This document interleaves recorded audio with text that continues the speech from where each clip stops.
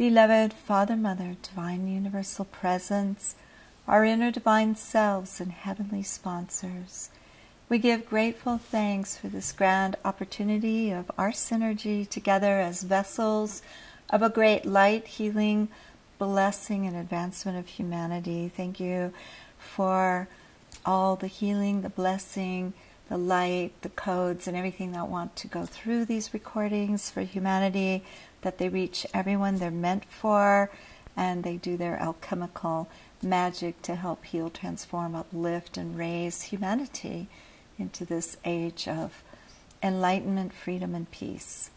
And we're so grateful. We accept these things done in accordance with divine will and the highest good of all. So be it. You.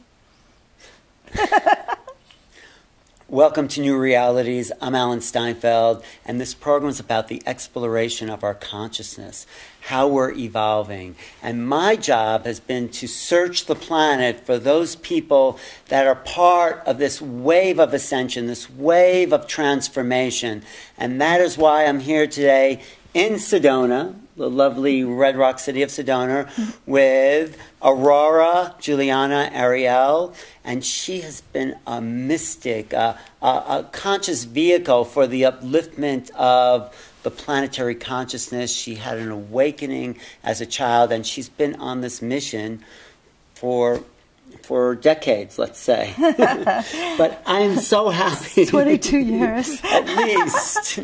No, I'm so happy we're here because she has so many valuable things. When I was sitting with you, you just started to open up, and everything that I've been hearing in pieces sort of came through you in one giant whole, one giant holistic approach to consciousness. So tell me about your awakening and how that happened and what your mission is. Okay, well, I would say I was a normal girl, a barefoot beach girl that grew up in Malibu, and just the idyllic life, riding my horse, being in the ocean. And I started having awakening, a remembrance, and I had divine visitations that were amazing yet tangible for me and real. And these visions that were forthcoming that allowed me to wake up to the planet, what is happening here, what were the potentials, and why I'm here. So you had divine visitations. Did they freak you out at first? What do you mean, divine visitations? It just seemed to happen naturally, coinciding with this awakening I was going through very, very rapidly, realizing I was not really from this planet, realizing I was here solely for a mission. I wasn't coming for a vacation, and I'm not sure Earth at this time is really the vacation destination in the universe, and that humanity was facing some really dire potentials, and yet there was this happening taking place that I was given visions around that I know I am a part of. And so I guess it was by the time I was 16, I was anchored on this path. I had a planetary conscience and caring, and I was fully focused on what I called the one focal point for me to fulfill my mission would be to just follow my inner divine self unfailingly. So who appeared to you? What beings? Well, at one point, I was staying in Silverton, Colorado, up in the high mountains, about 12,000 feet high on a ridge, and it was surrounded by just magnificent tall peaks, tall 14,000-foot peaks. And it was there I was just in a very deep process of awakening over a few months, and I was 18. And one day I got drawn to go to the very top peak, and there angel, I don't know who he was, masculine and very big, appeared to me. Sounds like Michael. It was somebody, Well, I'm whatever. not sure. So yeah. appeared to I you. mean, I have met Michael and others of the archangels now and all that, but this one didn't give a name, but he showed me a lot of the dire potentials that were soon to come upon humanity. And I had never read about anything like this or heard about it. But years later, I actually read at Casey and some other seers, and it was exacting.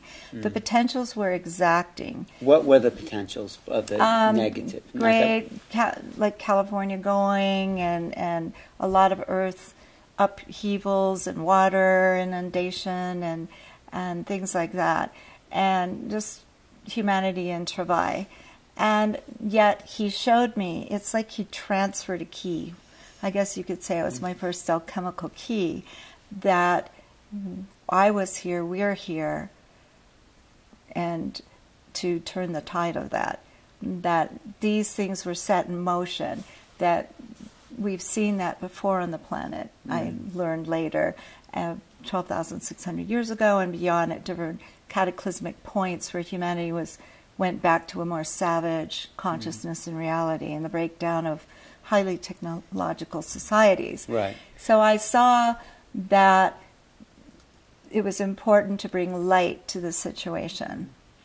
And I also knew by then, the only thing I knew about my mission was that I was a vessel of healing and light for the planet. I didn't know I would grow into a global healing mission. But what is your big healing global mission now? How would you sum that up for people? If you could. Well, it has 7 vehicles of positive planetary change, and so through the Temple of Sacred Alchemy, we have a lot of global healing forums that I facilitate monthly with my connection to the divine realms as a vehicle and vessel of these divine healing activations. But what is the actual? I'm sorry.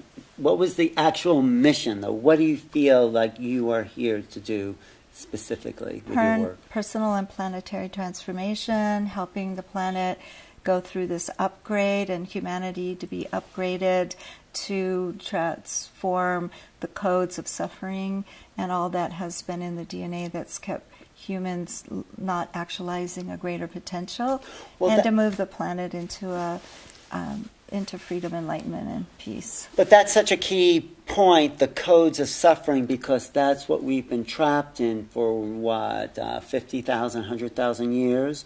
So how do you undo the codes of suffering? That became my life's work and mission, a really focal mission, because my mom started this whole cycle of illness that drew me into suffering, and it really helped me get to the heart of this planetary calamity, this great travail going on, and the histories of it. And so basically my quest was, what is at the heart of suffering, and is there a remedy? Is there a cure? Tell us, please, because we're tired of suffering. No more suffering.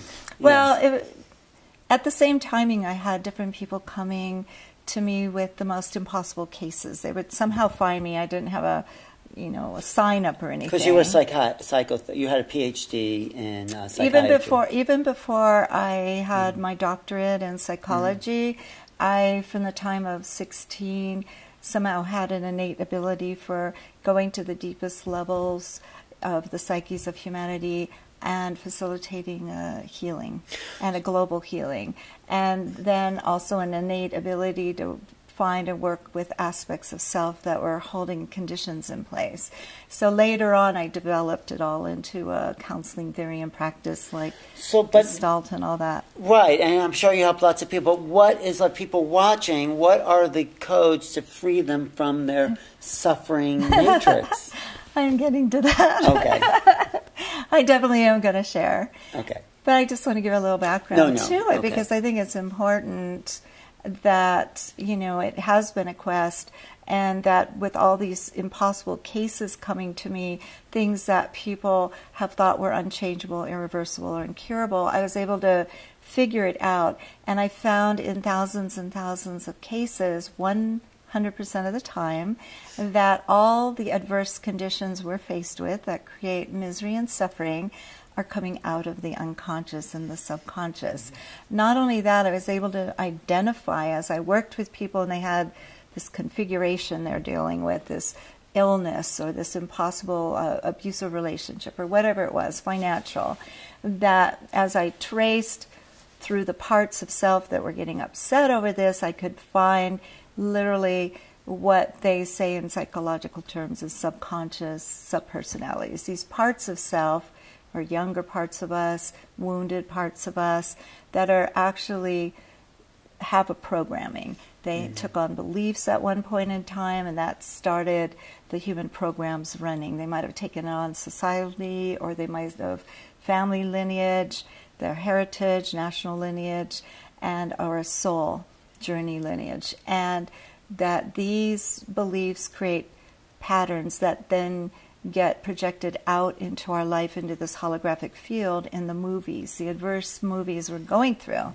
So the one exciting thing that I found about this is through this understanding and the healing process I developed, that I call the quest. It's a sacred alchemy healing process, the inner transformation of self, or transforming these baser aspects of self back to the gold of the true nature to allow us to actualize a higher potential, that this is how we could actually end suffering on earth. And that if we're going to continue to try to put our finger in that breaks in the dam to fix every little problem without addressing the cause and core of the whole matrix, then it's not going to be effective. Or even build projects and great projects without addressing this level, we will not have the success unless we really go and all of us do our piece to clear this up. Well, I appreciate that. And I also know you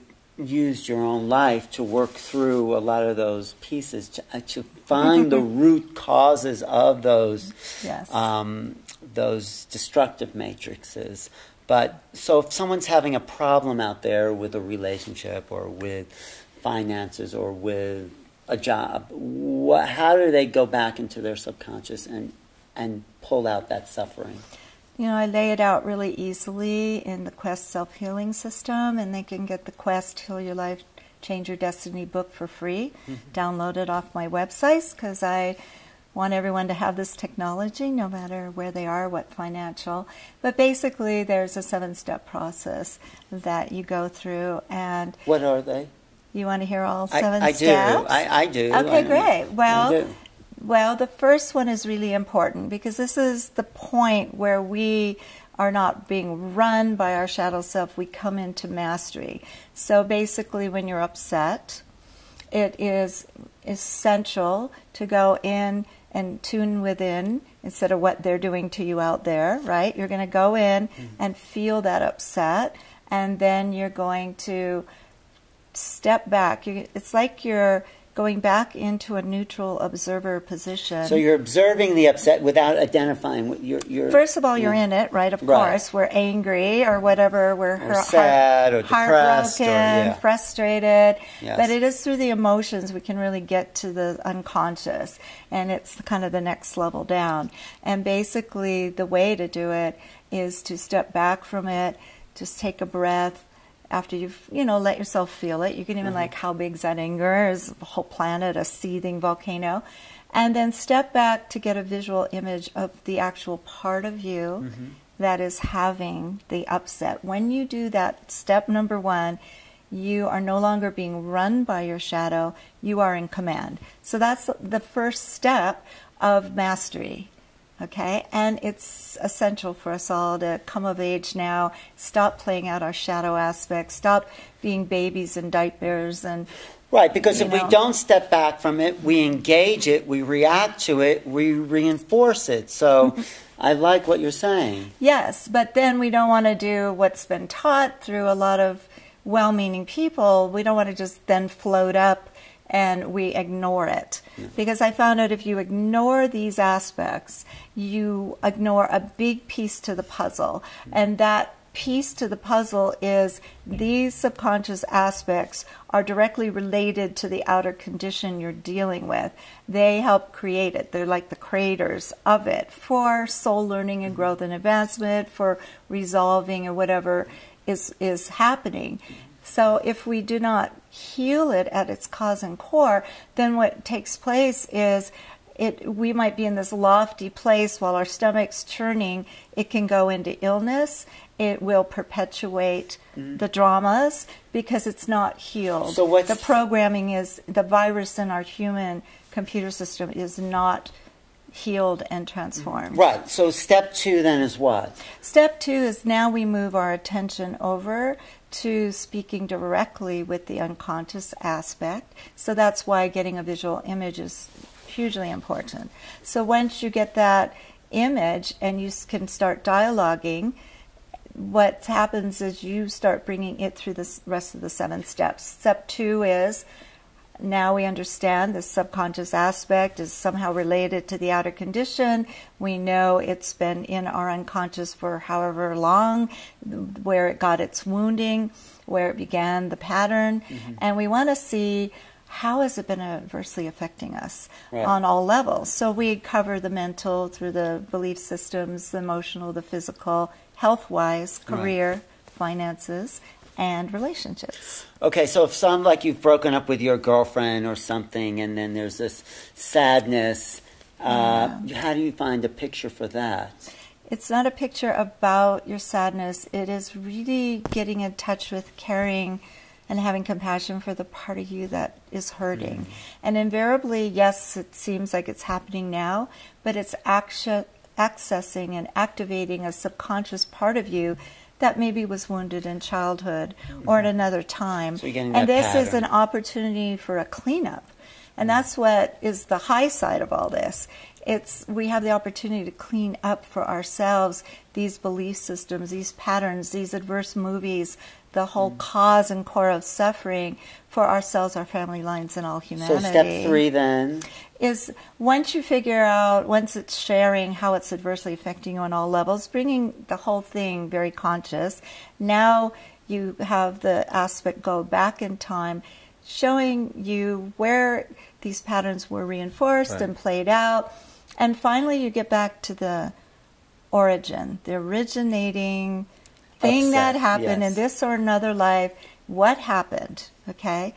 That point in time is extremely important, because as you go into step 4, you're going to identify, you're going to have the aspect share with you what is the beliefs it took on. So let's say it's 2 years old and getting abused, okay?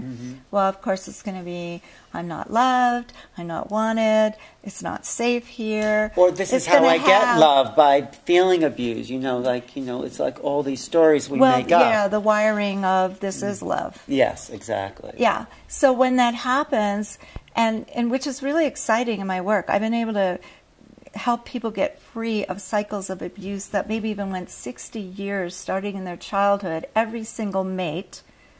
And I do want to say this, not because these people want consciously, I want to be abused, I need to be, so out of the 10 suitors I'm picking the abuser. It's all unconsciously done. If we have this programming that love goes with abuse, so we're not deserving, and maybe underlying religious beliefs about the need to suffer to redeem ourselves, then these movies are going to keep playing, and they're going to go lifetime after lifetime, and we're going to be in this matrix earth where we keep coming in, and it's ever new misery and suffering playing out. So the 5th step then is? The 4th step is to identify the beliefs. Then we take the aspect to see how those core beliefs created the adverse situations and all of the continued abuse, let's say. The patterns throughout our lives. Yeah, so we bring them all the way back up to the present. Now we go back again, and we help, well, that aspect now is able to see the patterning, see the whole thing from a higher vantage point, and sort through, the 3rd part of step 4, and to really see the truth. Well, it's not that I'm unlovable, it's not that I deserve abuse, my parent didn't have parenting skills or conscious, and so it undoes. It's at that point where the first healing begins, and it's about unraveling that aspect from false beliefs, misconceptions, and misinterpretations.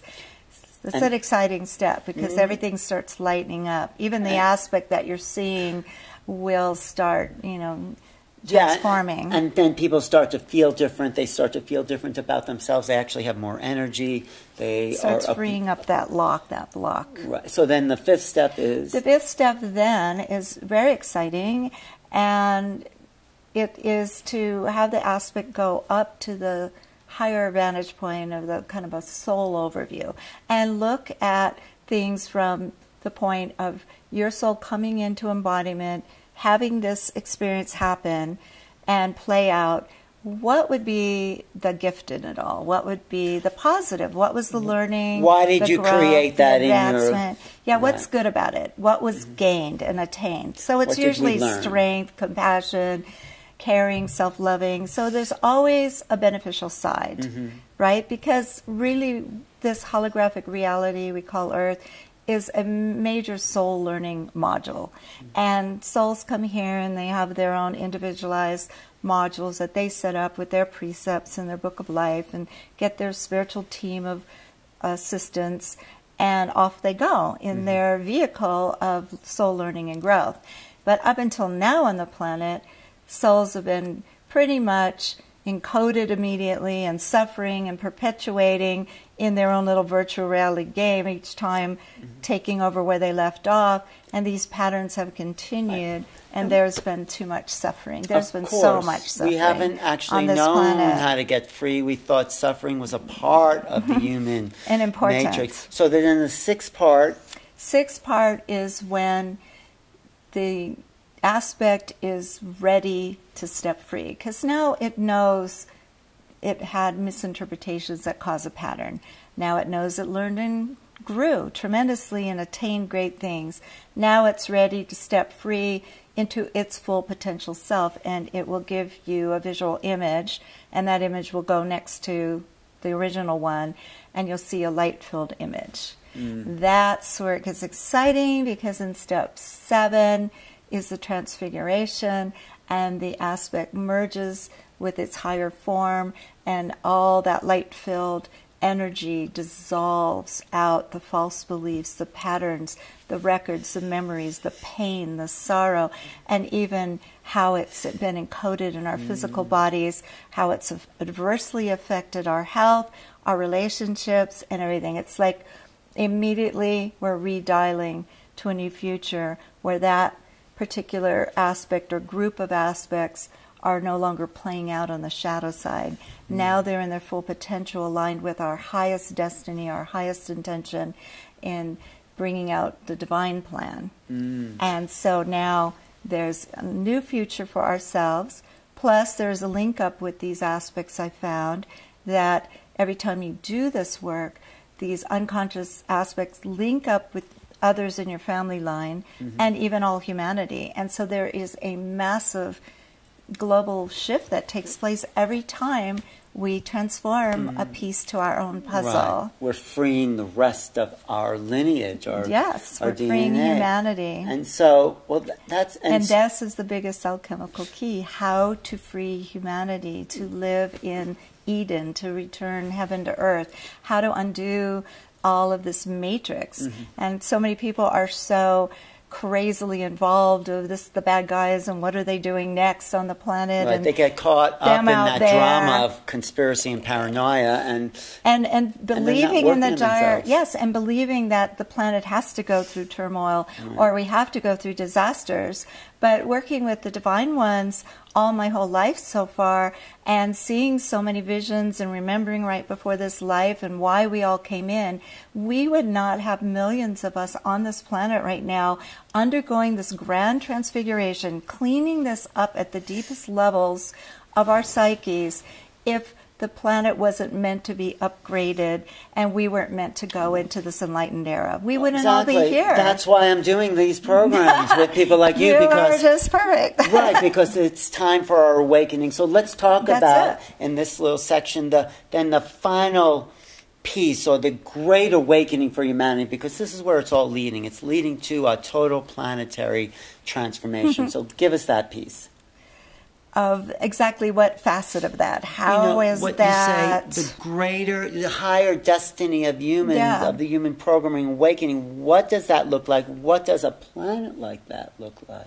Yes, well, we're all encoded with it. And what I would call, or what the Divine Ones call, the front runner souls who came in mass in this time to undergo this transfiguration and to birth this new reality, it's encoded within us. Our destinies are encoded.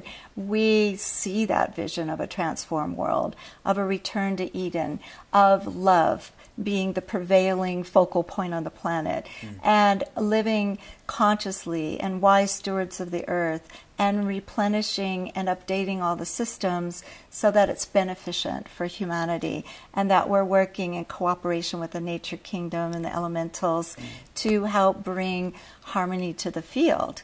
Now, this is a reality that there's many divine beings, there's many off-world beings, there's many beings of light that are physically in embodiment right now to help facilitate this. And I really want to say absolutely to everyone who has been in the grip of fear about our future, who has been buying into beings that have great powers that are going to destroy humanity or one world government, that we are here to change any matrix, anything that was set in motion. And because we're in a holographic field, that earth is highly mutable, easily changeable, and I found a way out with the sacred alchemy that this inner work changes everything, changes your future, changes your relationships. I've played with this forever. This is our way out, and if we all do it together and then be in our authentic selves most of the time, which is a byproduct of doing inner work. So you're no longer in the shadow all day, irritated, frustrated, angry, mad, upset, feeling insecure. No, the second it's running, you're transforming it. In minutes, you're back to yourself. In this proactive, positive self, you are a vessel of a greater light and intention for humanity. And whatever spirit creates in and through you, beautiful music, healing architecture, whatever it is that added piece that is transforming our world. And in this way, we're working together across the planet. Everything's getting upgraded. Thank you, Aurora. You're welcome. For your gifts and and knowing that there's a better future. There is a future that awaits us that is of a highest potential, that is the golden age. It is the return to Eden. It is the empowerment of the authentic self as we come into the God codes that we have forgotten. So we'll be touching on that in the next couple of programs. Thank you. What's your website? You can look under aurorajuliannaariel.com, and I have a YouTube channel. There's many, many, many offerings through that, and sacredalchemy.com, which is the temple, and the Global Healing Mission.